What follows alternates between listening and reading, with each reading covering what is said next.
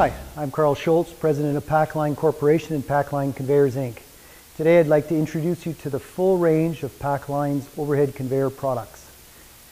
On this display rack behind me I have three styles of synchronous conveyor. Synchronous conveyor means that all the loads attached to the chain will move at the same pace.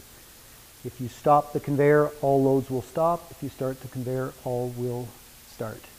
That's not to be confused with non-synchronous conveyors, such as these two.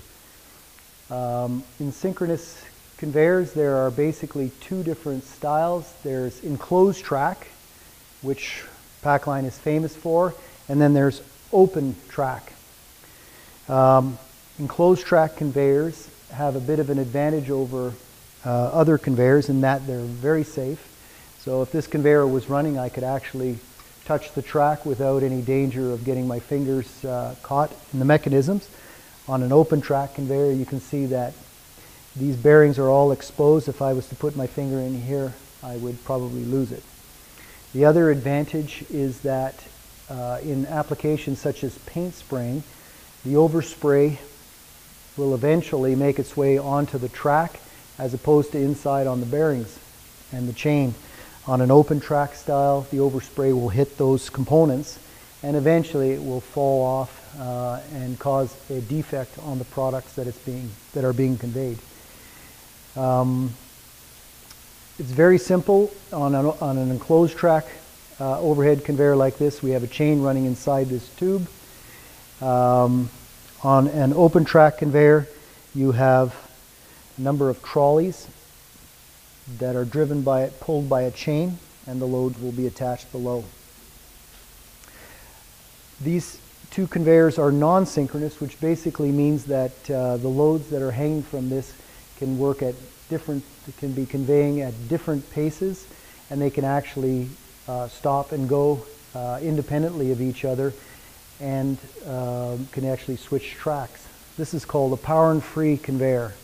So it's so named because on the top we have something similar to an enclosed track conveyor running continuously. So this chain is running continuously. The only thing that's hanging down from it is a drive dog. Underneath it is another set of tracks called the free tracks. Inside the free tracks are trolleys. These are free to roll back and forth, and only when engaged with this driving dog will they be pushed along. So if I had to stop this trolley and the load beneath it, I have a device that allows these flippers to move out of the way, and now the drive dog would pass right over top. In other words, that trolley is now free. So that's where the name comes, power and free. A number of our conveyors are invertible. The C250 is not an invertible conveyor. The PacMax conveyor is. This can run in any orientation. It can run with the slot sideways or the slot facing up. This is particularly useful when you have a very high quality finishing system where you want the load above the conveyor. Thereby there is no chance of any kind of oil or debris from on top of the track from hitting your product. In the power and free non-synchronous conveyors, both of these models are invertible. They have spring-loaded trolley flippers, which allows this to happen. Once again, for cleanliness reasons, you'd want to do this. You can also do what's called over-under conveyors, where the track actually loops in a vertical plane. Very useful if you're lacking floor space in a particular work cell.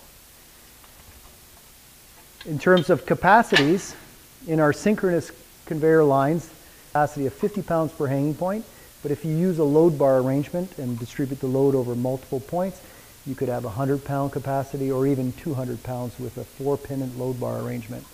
The same holds true for our other conveyors. The PacMax conveyor has a single point hanging capacity of 220 pounds with a single a 2-pennant load bar, that's 440 pounds, and with a 4-pennant load bar, that's 880 pounds.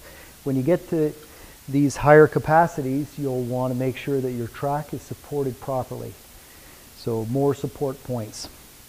The open track I-beam conveyor down below comes in 3 different capacities. It's not invertible. This is a 3-inch I-beam that we're showing here. It comes in a 4-inch variety and a 6-inch variety. The 3-inch has a capacity of 200 pounds of hanging point. The 4-inch has a capacity of 400 pounds per hanging point, and the 6-inch has a capacity of 1,200 pounds per hanging point. The 6-inch is what you would typically see in a car plant carrying an entire car. So that is our product range, and if you were to call in one of our engineers, they're likely to select from one of these 5 conveyors according to function and capacity. Thank you.